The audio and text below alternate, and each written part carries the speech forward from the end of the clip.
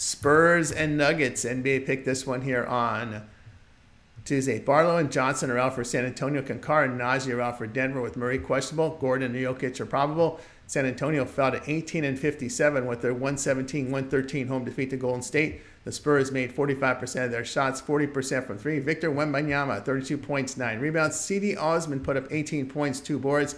San Antonio allowed 49% shooting to the Warriors, 41% from three. Denver now 52-23 with their 130-101 home win to Cleveland. Nuggets shot 57%, 64% from three. Nikola Jokic, 26 points, a triple-double. Kentavious Caldwell-Pope, 22 points, 4 assists. Denver allowed 46% shooting to the Cavs, 32% from three.